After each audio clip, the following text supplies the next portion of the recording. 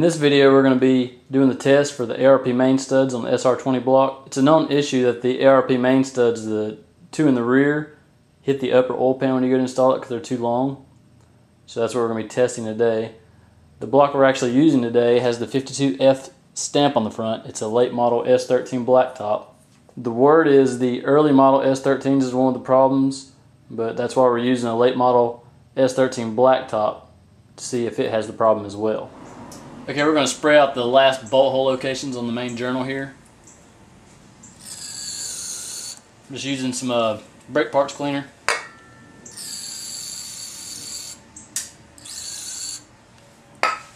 Let it sit there for a little while and we'll spread out some compressed air.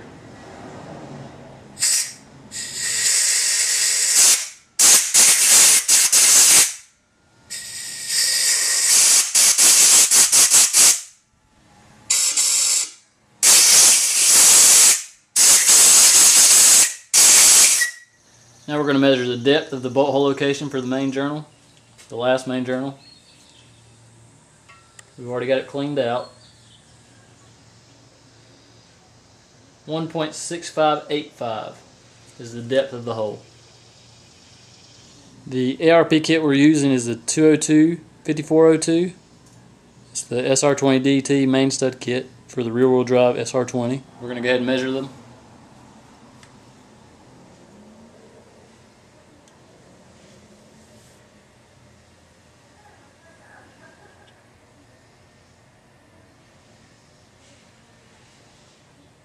And they are 5.0575 inch long.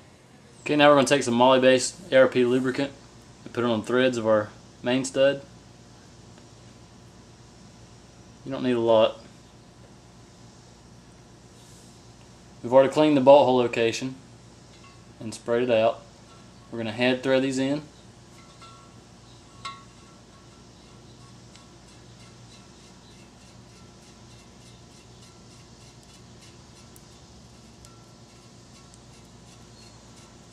There should be no binding at all. It should be totally clean. You go all the way to the bottom and bottom out. When you feel it bottom out, back it off and just slightly tighten it. It does not need to be torqued down. We'll do the next one. I'm only doing the back two.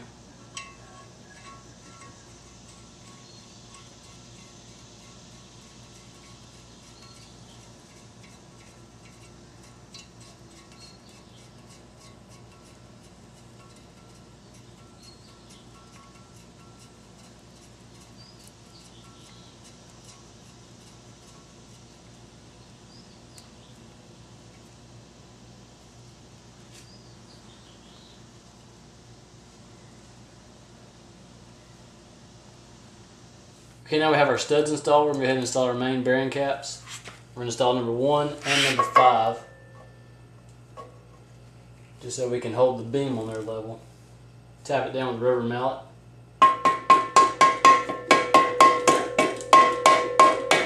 And there's a stamp on top, 1 through 5. And then to figure out which way is the front, you have the tang on the bottom, or you have the tang on the block as well. They go on the same side. The other side does not have a tang.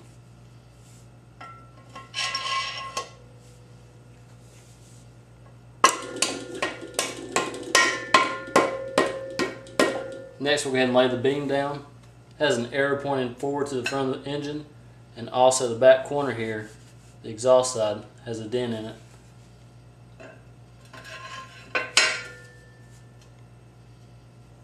Okay, now I'm going to install my washers and my nuts.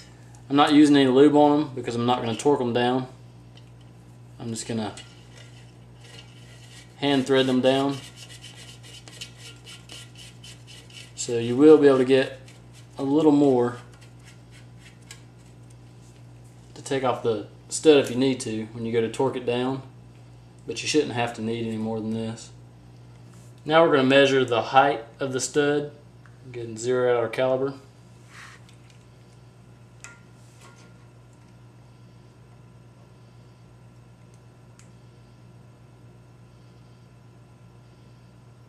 We got on the exhaust side, on the intake side. Now granted, these are not torqued down, so you can go a little further than that if you need to. But now we'll go ahead and install the oil pan, the upper oil pan on top.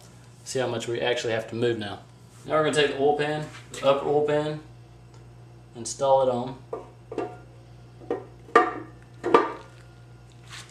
We're going to take a rubber mallet and lightly tap it down and knock the oil pan onto the dowels. You want to hit it in the center as much as possible to keep it as level as possible. Because if you knock it on one side, of course it's going to pull the other side up, because it is hitting the main studs. As you can see here on the exhaust side, the pan is not down all the way. There's a crack. Okay, now I'm going to measure the crack in between the oil pan and the block on the exhaust side. Okay. 1205 right there.